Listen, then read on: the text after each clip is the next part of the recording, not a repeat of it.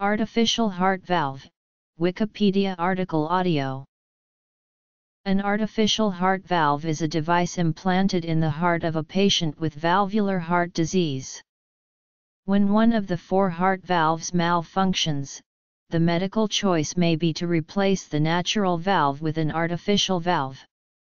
This requires open heart surgery. Valves are integral to the normal physiological functioning of the human heart.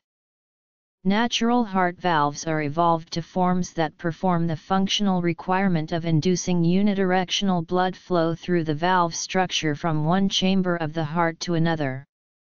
Natural heart valves become dysfunctional for a variety of pathological causes. Some pathologies may require complete surgical replacement of the natural heart valve with a heart valve prosthesis. Types: Mechanical valves. There are three main types of artificial heart valves: the mechanical, the biological, and the tissue-engineered valves. Mechanical heart valves are prosthetics designed to replicate the function of the natural valves of the human heart. The human heart contains four valves: tricuspid valve, pulmonic valve, mitral valve, and aortic valve. Their main purpose is to maintain unimpeded forward flow through the heart and from the heart into the major blood vessels connected to the heart, the pulmonary artery and the aorta.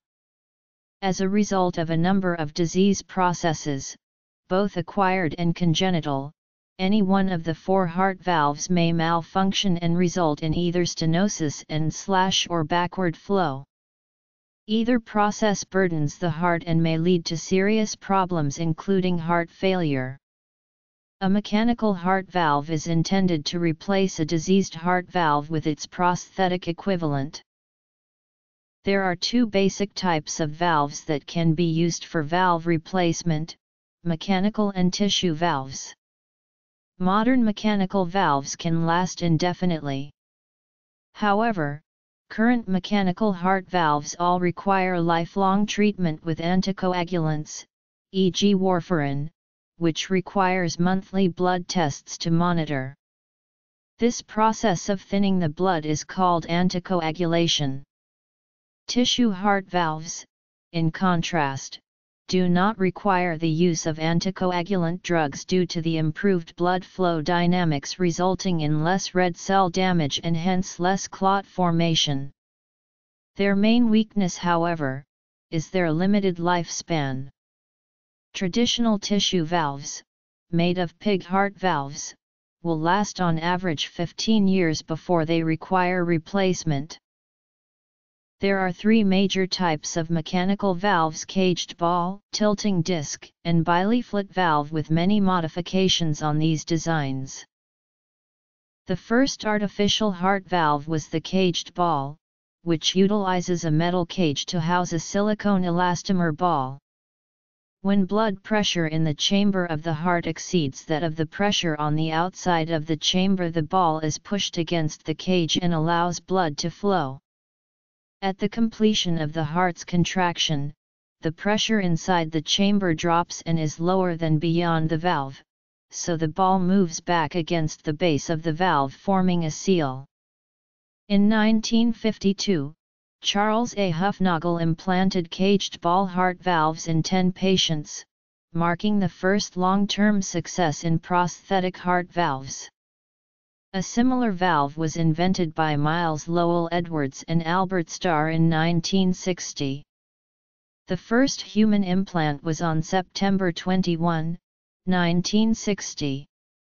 It consisted of a silicone ball enclosed in a cage formed by wires originating from the valve housing. Caged ball valves have a high tendency to form blood clots, so the patient must have a high degree of anticoagulation, usually with a target INR of 2.5 to 3.5. Edwards Lifesciences discontinued production of the Starr-Edwards valve in 2007. Types of mechanical heart valves. Soon after came tilting disc valves. The first clinically available tilting disc valve was the Bjork-Schilly valve and has undergone several significant design changes since its introduction in 1969. Tilting disc valves have a single circular occluder controlled by a metal strut. They are made of a metal ring covered by an EPTFE fabric, into which the suture threads are stitched in order to hold the valve in place. The metal ring holds, by means of two metal supports, a disc which opens and closes as the heart pumps blood through the valve. The disc is usually made of an extremely hard carbon material, in order to allow the valve to function for years without wearing out. The Medtronic Hall model is the most common tilting disc design in the US. In some models of mechanical valves, the disc is divided into two parts, which open and close as a door. Bileaflet heart valves consist of two semicircular leaflets that rotate about struts attached to the valve housing.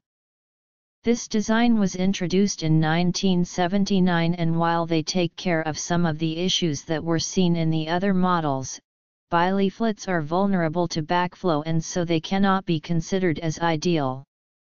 Bileaflet valves do, however, provide much more natural blood flow than caged ball or tilting disc implants. One of the main advantages of these valves is that they are well tolerated by the body. Only a small amount of blood thinner is needed to be taken by the patient each day in order to prevent clotting of the blood when flowing through the valve. Durability. These bileaflet valves have the advantage that they have a greater effective opening area. Also, they are the least thrombogenic of the artificial valves. Mechanical heart valves are today very reliable and allow the patient to live a normal life. Most mechanical valves last for at least 20 to 30 years. Mechanical heart valves have been traditionally considered to be more durable in comparison to their bioprosthetic counterparts. The struts and occluders are made out of either pyrolytic carbon or titanium coated with pyrolytic carbon, and the sewing ring cuff is Teflon, polyester, or Dacron. The major load arises from transvalvular pressure generated at and after valve closure, and in cases where structural failure does happen, it is usually as a result of occluder impact on the components. Cavitation. Impact wear and friction wear dictate the loss of material in MHV. Impact wear usually occurs in the hinge regions of bileaflets, between the occluder and ring in tilting discs, and between the ball and cage in caged ball valves. Friction wear occurs between the occluder and strut and tilting discs, and between the leaflet pivots and hinge cavities in bileaflets. Fluid mechanics. MHV, made out of metal, are also susceptible to fatigue failure owing to the polycrystalline characteristic of metals, but this is not an issue with pyrolytic carbon MHV because this material is not crystalline in nature. Blood damage. Cavitation is an event that can lead to MHV failure. While this has been a relatively rare occurrence, in 1988 the Edwards-Duramdex bileaflet had 46 reported failures in 20,000 implants related to cavitation damage. Since then, manufacturers have made cavitation testing an essential part of the design verification process. Cavitation is the rapid formation of vaporous microbubbles in the fluid due to a local drop of pressure below the vaporization pressure at a given temperature. When conditions for cavitation are present, bubbles will form, and at the time of pressure recovery they will collapse or implode. This event will cause pressure or thermal shock waves and fluid microjets which can damage a surface. These thermodynamic conditions are known to be the cause of MHV-related erosion. The valvular event that causes such cavitating conditions to exist is the closing mechanics of the MHV. Several causes of cavitation relating to valve closure have been identified. Squeeze flow is cavitation that is said to occur as the occluder approaches the housing during closure and fluid is squeezed between the occluder and the valve housing, causing a low pressure formation. Water hammer is cavitation caused by the sudden stop of the valve occluder as it contacts the valve housing.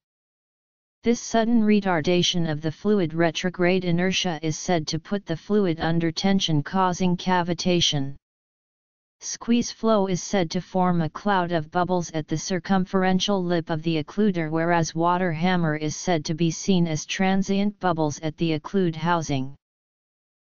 Tissue valves. For either event, cavitation occurs on the upstream side of valve. Clinically, cavitation is of primary concern in the mitral position. This position is especially harsh due to the sudden ventricular pressure rise, which drives the valve closure against a low left atrial pressure, which is said to be the worst case condition, thus position for cavitation to occur. Cavitation is also suspected as a contributing factor in blood cell damage and increased risk of thromboembolic complications. The temporal rate of change of the left ventricular, measured as a slope of the ventricular pressure curve, is regarded as the best indicator for cavitation potential. Most MHV investigated generate cavitation only when the dP/dt is well above the physiological range. However, investigations have found that several tilting disc valves and only one bileaflet valve, the Edwards-Durand-Medix, generate cavitation within the physiological range. Investigations have repeatedly demonstrated that bileaflet valves, with the exception of the Edwards-Durand-Medix design, cavitate only at dP/dt levels well above the physiological range. Many of the complications associated with MHV can be explained through fluid mechanics. For example, thrombus formation is a debilitating side effect of high shear stresses created by the design of the valves. An ideal heart valve from an engineering perspective would produce minimal pressure drops, have small regurgitation volumes, minimize turbulence, reduce prevalence of high stresses, and not create flow separations in the vicinity of the valve. One measure of the quality of a valve is the effective orifice area, which can be calculated as follows: E O A C M 2 equals Q R M S 51.6 delta P \. Functional requirements of heart valve prostheses, where Q R M S is the root mean square systolic/diastolic flow rate and delta P is the mean systolic/diastolic pressure drop. This is a measure of how much the prosthesis impedes blood flow through the valve. A higher EOA corresponds to a smaller energy loss. The performance index normalizes the EOA by valve size and is a size-independent measure of the valve's resistance characteristics. Bileaflet valves typically have higher pies than tilted disc models, which in turn have higher pies than caged ball models. Design challenges of heart valve prostheses. As blood flows through a prosthetic heart valve, a sudden pressure drop occurs across the valve due to the reduction in cross-sectional area within the valve housing. This can be quantified through the continuity equation and Bernoulli's equation. Mechanical heart valve, percutaneous implantation, stent framed, not framed. A1 V1 equals A2 V2 V equals AV. P1 plus 1 2 rho 1 V1 2 equals P2 plus 1, 2, rho 2, v 2, 2, plus backslash rho v equals p plus backslash rho v. Minimal regurgitation. This means that the amount of blood lost upstream as the valve closes is small. For example, closure regurgitation through the mitral valve would result in some blood loss from the left ventricle to the left atrium as the mitral valve closes.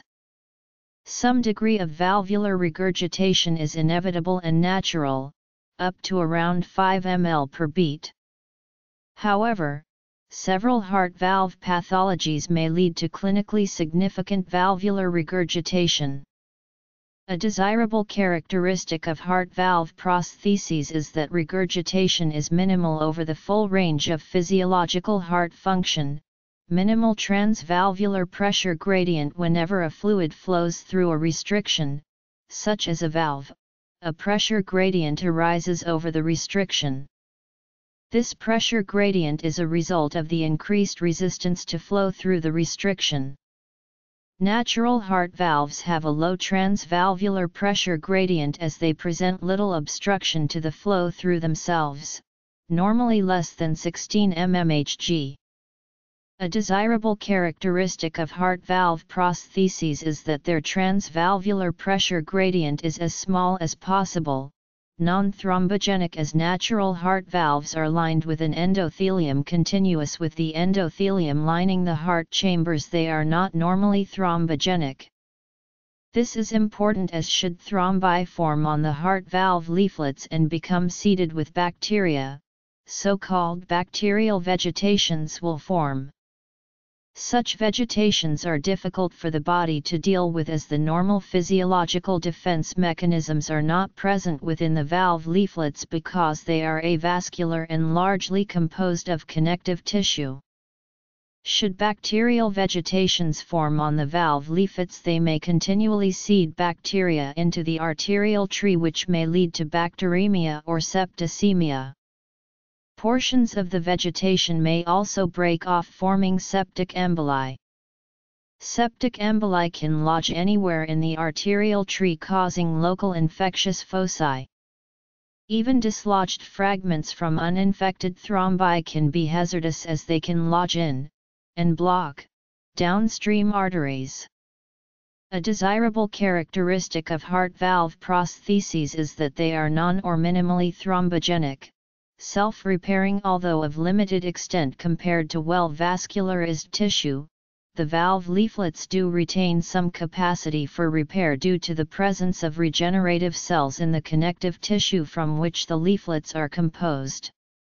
As the human heart beats approximately 3.4 x 10^9 times during a typical human lifespan, this limited but nevertheless present repair capacity is critically important.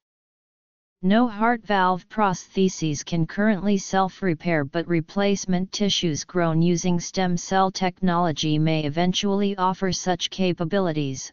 Rapid dynamic response (STD), where A represents the cross-sectional area, P is pressure, ρ is density, and V is the velocity. As cross-sectional area decreases in the valve, velocity increases and pressure drops as a result. This effect is more dramatic in caged ball valves than in tilting disc and bileaflet valves. A larger systolic pressure is required to drive flow forward in order to compensate for a large pressure drop, so it should be minimized. Replaceable models of heart valve prostheses. Typical configuration of a heart valve prosthesis. History. Regurgitation is the sum of retrograde flow during the closing motion of the valve and leakage flow after closure. It is directly proportional to valve size and is also dependent on valve type. Typically, caged ball valves have a low amount of regurgitation as there is very little leakage. Tilting disc and bileaflet valves are comparable, with the bileaflet valves have a slightly larger regurgitation volume. Bioprosthetics prevail over MHV in this case, as they have virtually no regurgitation volume. 1984 Martin, J.R., 1984 Martin, J.R., 1984 Martin, J.R., 1987 Fernandez J., 1988 Cooper D.K., 1992 Lyra, R.M., 1992 Lyra, R.M., 1992 Jansen J. Turbulence and high shear stresses are also major issues with MHV, as they can fracture the valve housing or components, or induce blood damage. A large flow gradient can lead to these factors, so flow separation and stagnation should be as small as possible. High stresses are created at the edges of the annular jet in caged ball valves, in narrow regions at the edges of the major orifice jet in tilting disc valves, and in regions immediately distal to the valve leaflets in bileaflet valves. The implications of blood damage from these stresses are discussed in the next section. The cavitation phenomenon can also be described using fluid mechanics. This can result from pressure oscillations, flow deceleration, tip vortices, streamline contraction, and squeeze jets. This last cause is the most contributive factor to cavitation. The squeeze jets are formed when the valve is closing and the blood between the occluder and valve housing is squeezed out to create a high-speed jet. This in turn creates intense vortices with very low pressures that can lead to cavitation. One of the major drawbacks of mechanical heart valves is that patients with these implants require consistent anticoagulation therapy. Clots formed by red blood cell and platelet damage can block up blood vessels and lead to very serious consequences. Clotting occurs in one of three basic pathways: tissue factor exposure, platelet activation, or contact activation by foreign materials, and in three steps: initiation, amplification, and propagation. In the tissue factor exposure path, initiation begins when cells are ruptured and expose tissue factor. Plasma factor 7 binds to TF and sets off a chain reaction which activates FXA and FVA, which bind to each other to produce thrombin, which in turn activates platelets and FVIII. The platelets activate by binding to the damaged tissue in the initiation phase, and fibrin stabilizes the clot during the propagation phase. The platelet activation pathway is triggered when stresses reach a level above 6 to 8 Pa. The steps involved with this are less clearly understood, but initiation begins with the binding of VWF from the plasma to GPIB on the platelet. This is followed by a large influx of Ca2+ ions, which activates the platelets. BIB3A facilitates platelet-platelet adhesion during amplification. The propagation step is still under study. Contact activation begins when FXII binds to a procoagulant surface. This in turn activates prekallikrein and high molecular weight kininogen. Eventually, HKAPK and HKAFC complexes form on the surface. In amplification, HKAFC complexes activate fix-to-fixa, which in turn forms thrombin and platelets. Proteins build up on the surface and facilitate platelet adhesion and tissue growth in the propagation stage. All MHV models are vulnerable to thrombus formation due to high shear stress, stagnation, and flow separation. The caged ball designs experience high stresses at the walls that can damage cells, as well as flow separation due to high-velocity reverse flow surrounded by stagnant flow. Tilting disc valves have flow separation behind the valve struts and disc as a result of a combination of high velocity and stagnant flows. The bileaflet models have high stresses during forward and leakage flows as well as adjacent stagnant flow in the hinge area. As it turns out, the hinge area is the most critical part of bileaflets and is where the thrombus formation usually prevails. In general, blood damage affects valves in both the mitral and aortic positions. High stresses during leakage flow in aortal valves result from higher transvalvular pressures, and high stresses occur during forward flow for mitral valves. Valvular thrombosis is most common in mitral prosthetics. The caged ball model is better than the other two models in terms of controlling this problem, because it is at a lower risk for thrombosis and it is gradual when it does happen. The bileaflet is more adaptable to this problem than the tilting disc model because if one leaflet stops working, the other can still function. However, if the hinge is blocked, both leaflets will stop functioning. Because all models experience high stresses, patients with mechanical heart valve implants require anticoagulation therapy. Bioprosthetics are less prone to develop blood clotting, but the trade-off concerning durability generally favors their use in patients older than age 55. Mechanical heart valves can also cause mechanical hemolytic anemia with hemolysis of the red blood cells as they pass through the valve. Biological valves are valves of animals, like pigs, which undergo several chemical procedures in order to make them suitable for implantation in the human heart. The porcine heart is most similar to the human heart, and therefore represents the best anatomical fit for replacement. Implantation of a porcine valve is a type of xenotransplantation, also known as a xenograft, which means a transplant from one species to another. There are some risks associated with a xenograft, such as the human body's tendency to reject foreign material. Medication can be used to retard this effect, but is not always successful. Another type of biological valve utilizes biological tissue to make leaflets that are sewn into a metal frame. This tissue is typically harvested from the pericardial sac of either cows or horses. The pericardial sac is particularly well suited for a valve leaflet due to its extremely durable physical properties. This type of biological valve is extremely effective means of valve replacement. The tissue is sterilized so that the biological markers are removed, eliminating a response from the host's immune system. The leaflets are flexible and durable and do not require the patient to take blood thinners for the rest of their life. The most used heart valves in the US, Britain and EU are those utilizing tissue leaflets. Mechanical valves are more commonly used in Asia and Latin America.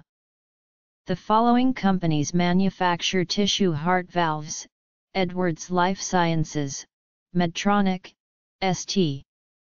Jude Medical, Sorin, Medtronic ATS Medical, 3F Therapeutics, CryoLife, and LifeNet Health. Recently, researchers have begun working to grow heart valves in vitro.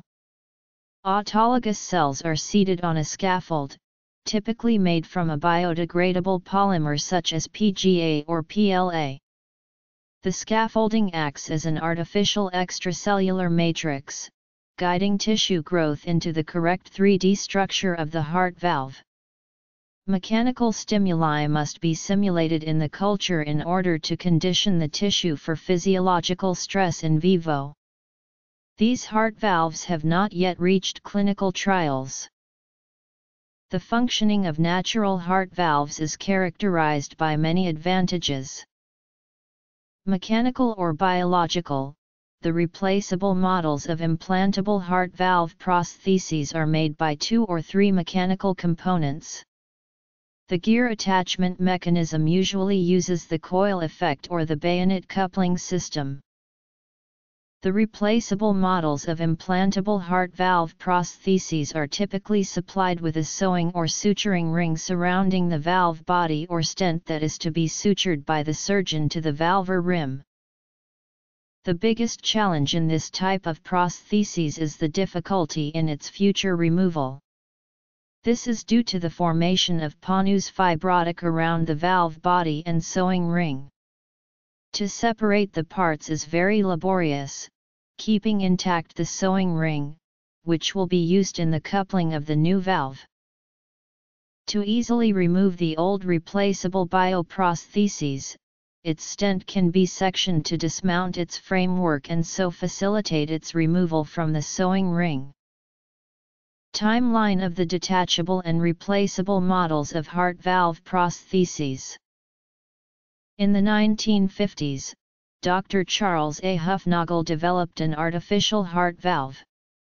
His mechanical valve consisted of two parts, a ball that is surrounded by a cage, which is the first variation of the ball-in-cage valves. Originally, the cage and the ball were constructed using plexiglass. Due to the noise created by the contacts between the moving ball and the cage, the ball was later changed to use silicone-coated material.